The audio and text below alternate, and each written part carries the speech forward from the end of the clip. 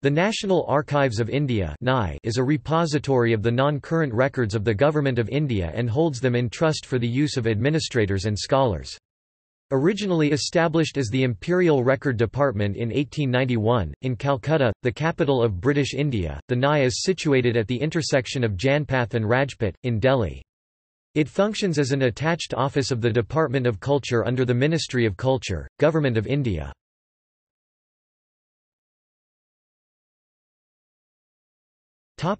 History. The Imperial Record Department was set up on the 11th of March 1891 in Calcutta, Kolkata. G. W. Forrest was named as department head. In 1911 it was transferred to the new capital, New Delhi, and in 1926 it was shifted into its new building.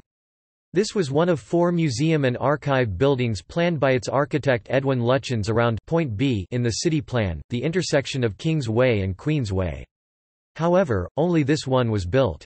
It is a building in late neoclassical style, and originally known as the Imperial Record Office. Sri K. R. Narayanan, then President of India, declared the Museum of the National Archives open to the general public on 6 July 1998. This museum provides a representative overview of the multifarious holdings of the National Archives, and promotes a common man's interest in archival holdings. The NAI has a regional office at Bhopal and 3 record centres at Bhubaneswar, Jaipur and Pondicherry.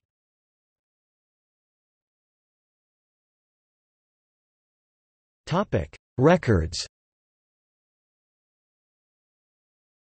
The holdings in the National Archives are in a regular series starting from the year 1748.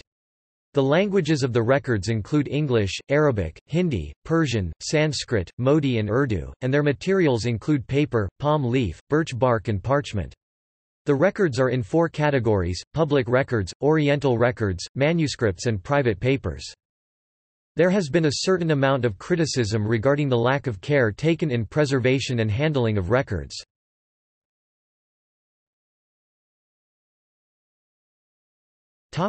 Exhibitions.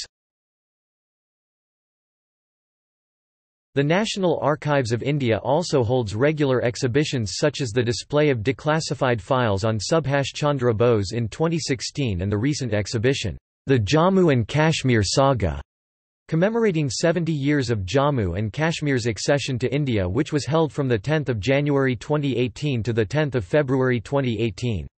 Between 1973 and 2015 NAI has held 108 exhibitions on various themes.